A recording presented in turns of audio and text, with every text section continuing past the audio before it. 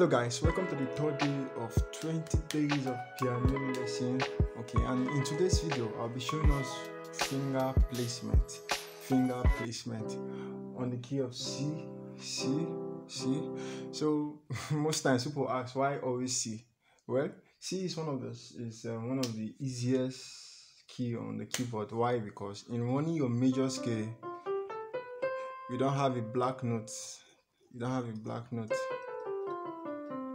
Understand? You don't have a black note. In your passing chords, you might have a black note. But on your major scale, there's no black note.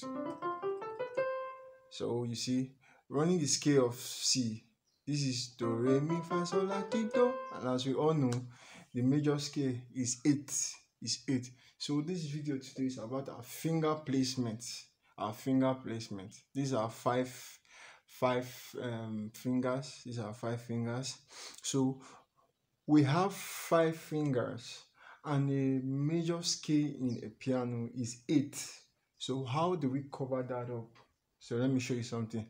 Do, re, mi, fa, sol, la, ti, do, ti, la, sol, fa, mi, re, do.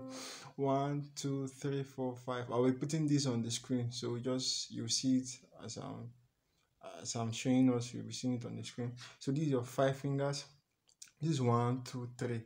Do, re, mi, fa, sol, la, ti, do. Okay, like do, re, mi.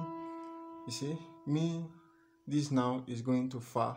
My first, which is my thumb, is going to fa, ti, ti, do. You understand? So coming back, ti, la, sol, fa, back to 3, mi, re, do.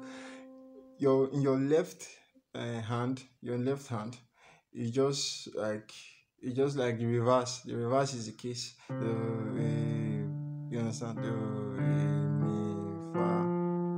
You see? This is it. Your 1, 2, 3. Then your 1, 2, 3, 4, so 1, 2, 3. Your pinky finger. You understand? Do,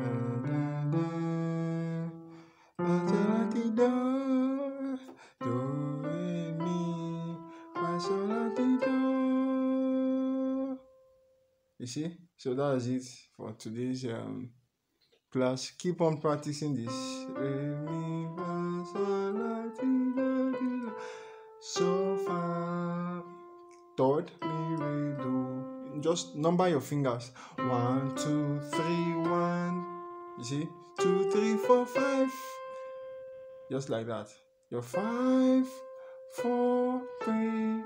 You see? 2, 1, 3, 2, 1. You see? So that's it. Coming back just like that.